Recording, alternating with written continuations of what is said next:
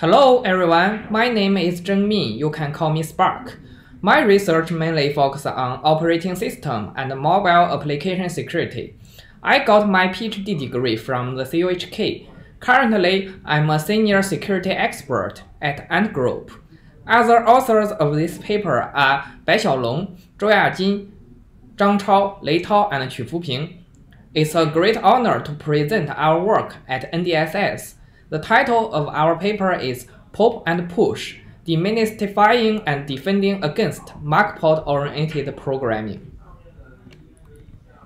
Okay, let me start our presentation.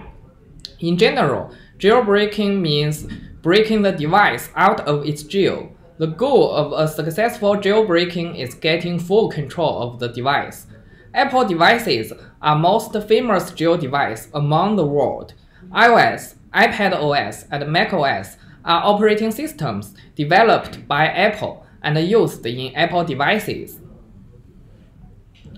All Apple devices deploy a same hybrid kernel structure called XNU. There are cases that kernel vulnerabilities have been used to escalate the privilege and get full control of the system. However, Apple has deployed multiple security mechanisms that make the exploitation of the device hard. For instance, with the deployment of CFI, hijacking the control flow becomes hard. However, attackers have abused a special type of kernel object to bypass these mitigations. So a new kind of attack is proposed. According to public exploits, for example, Yahoo and Async Week, we summarize a kind of attacks that leverage Mach ports to achieve arbitrary kernel memory manipulation. We call it Mach port-oriented programming. The main goal of the POP attack is to manipulate kernel memory content and layout, even in case that multiple mitigations are deployed on the system. Note that our attack assumes an existence of a memory corruption vulnerability that could be used to corrupt a kernel object. This is a fair assumption since such vulnerabilities are common nowadays. POP escalates an attacker's capability from a limited memory corruption to arbitrary kernel memory manipulation. After that, further attackers could be launched. Before we talk about POP attack, let me briefly introduce Mach port. A Mach port in XNU is a kernel-controlled communication channel. It provides basic operations to pass messages between threads. Ports are used to represent resources, services, and facilities like hosts, tasks, threads, and memory objects. In user space, a Mach port name is an integer number representing a handler for a Mach port in the kernel space. In the kernel, a Mach port is represented by a pointer to an IPC port object. So the first step of POP attack is using a memory corruption vulnerability to gain a single write to a fake IPC port object. For instance, here is a bug in Mach voucher extract attribute recipe trap function. The function first copies 4 bytes from the user space pointer to the SZ variable. After that, it calls keylog to allocate a heap buffer. The function then calls copyin to copy a very large sized data from the user space to the kernel heap buffer, which will cause a buffer overflow. In order to get a send write to a fake port, the exploit first sends lots of Mach messages with dead ports. It then uses the bug to overflow a dead port pointer and make it point to a fake IPC port object in user space. After receiving the Mach messages, the attacker will gain a valid send write to the fake IPC port object, whose fields can be controlled by the attacker. So here is an example flow of the POP attack. The attack first corrupts an IPC port or kernel object through kernel bugs by issuing Mach system calls and counterfeiting IPC port objects. Attackers can achieve lots of attack primitives. For instance, PID for task is such a system call which returns the PID number corresponding to a particular Mach task. However, the function does not check the validity of the task object and directly returns the value of the PID of the task's BSD info to user space. Therefore, by carefully adjusting the offsets in a fake task structure, it is possible to convert this system call into an arbitrary kernel memory read primitive. To help readers better understand POP, we classify primitives used in the POP attack according to their behavior. QP is used to break the randomization-based mitigation and help the attacker to find the handler of the corrupted port in kernel without crashing the system. RP and WP helps attackers to gain partial or arbitrary kernel memory read and write capability.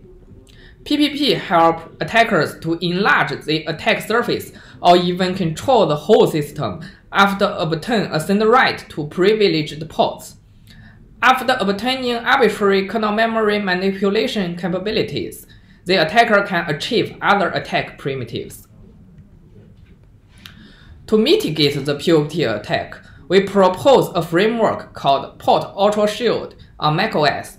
Here is the system design of the push framework. POP Primitive Searcher is a tool to automatically locate potential POP primitives. Push Policy Generator is a framework to generate push policy rules to enforce the integrity of Mach port objects. And Push Check is a kernel extension to deploy push examiners. To better describe a POP functionality, we use a primitive model to define a primitive. In particular, the primitive model is used to define a possible attacking behavior based on the code sequence with specific kernel object and code patterns. The syntax of primitive model is based on the AST. The searcher takes labels, patterns, and objects as the input and outputs Mach system call entrance for user space program to invoke and Mach port objects to be processed in the primitive. Here is the methodology of our searcher. The searcher analyzes the XNU source code to generate a list of POP entrants. Then it generates Mach port-oriented control flow graph for each entrant. Through the graph, we can figure out kernel functions that will be executed by a Mach system call, as well as Mach port objects that are affected during the execution. For each path, POP Primitive Searcher classifies the code path based on primitive models. If the path has expected Mach port objects and matches the code pattern, the POP Primitive Searcher will mark it as potential primitive. In our experiment, our searcher detected 713 potential POP primitives in XNU source code. Based on the result of POP Primitive Searcher, POP Policy Generator knows the Mach port objects that need to be protected, as well as system call names. Moreover, it will select related examiner to protect these objects. However, examiners themselves need to be developed manually. Currently, 4 examiners were implemented to check the integrity of Mach port objects. For example, here is an implementation of Object Data Examiner for PID for task system call. This system call should only return a valid PID number of the current process, but attackers build a fake task object to gain an arbitrary kernel memory read primitive. To mitigate such an attack, our examiner checks the validity of the PID value when the system call is being invoked. In order to hook target system calls, push needs to find reliable code paths that the examiners could be executed. Unfortunately, the chaos and the MAC system in XNU kernel cannot be used by our system. The reason is chaos operating set is very limited. MAC framework is private and can only be used by Apple. To solve these issues, we propose push checker, a kernel extension with dynamically deploys push policy rules through code instrumentation technique. To evaluate the effectiveness of our system, we collected 11 kernel vulnerabilities and 18 public exploits. The exploit result shows push provides deterministic protection for every vulnerability and blocks each attempt to exploit the system.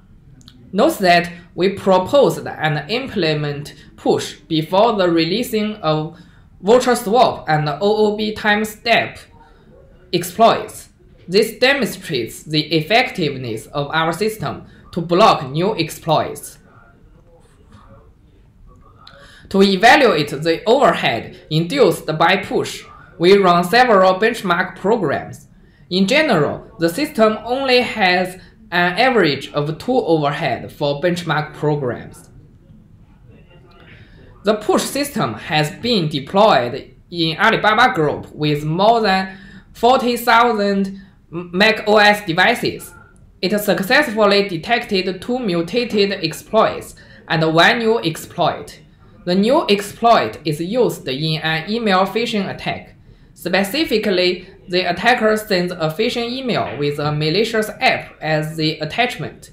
The app downloads a real PDF file and an attack payload.